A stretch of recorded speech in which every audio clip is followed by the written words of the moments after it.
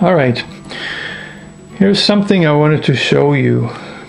See, this is my camera that I do most of my videos with. That's all the outdoor stuff I do with this, at least in part, and the bicycle touring talk videos as well. Now, this is a point and shoot. It's a Canon. But see, it's got an insane zoom lens here.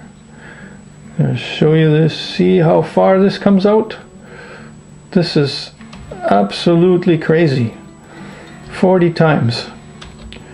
Now, the problem with this type of zoom lens, you cannot change this. You cannot open this up on this camera. I don't know if you can see this because I don't usually use that camera to talk to, but see, when it does this, there's the potential for it to suck in dust. And once the dust is in the camera, it is almost impossible to get it out because you cannot remove the lens. On more expensive cameras with exchangeable lenses, you can then remove the lens, and once in a while you can clean off the sensor. Now with this one, I was at a loss on what to do. I had bought this on eBay, and I think the dust was actually in there when I got it. Did I waste my money? No, I'll show you a little trick, because I think I got it out. I think I solved the problems, and yeah, you're gonna see if that's the case, of course, in upcoming videos, but I think I've already seen the result with something that I posted the other day, so let me know. And here, that's how I did it.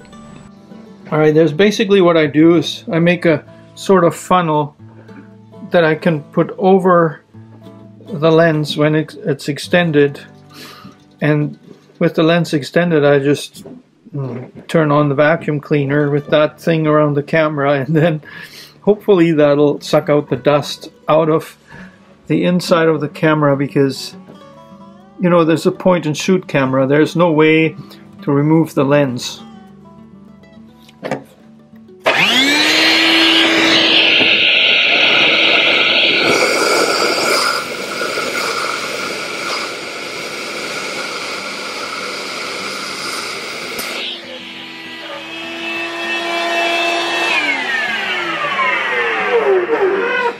How is that? Can you see me clearly now?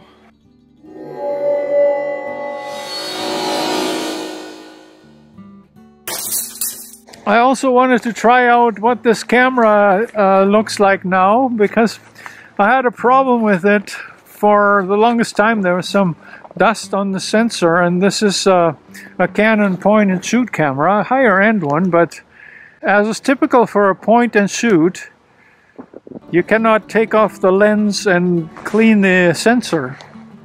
So I employed this trick that uses a vacuum cleaner with the funnel that I made up myself to suck the dust out of there, and I think it actually worked. I don't know if it's perfect though.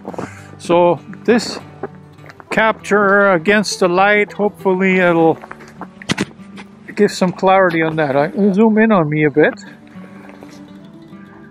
Am I too close? Yeah, I think from what I can see on the flip-up screen, the camera is working really well.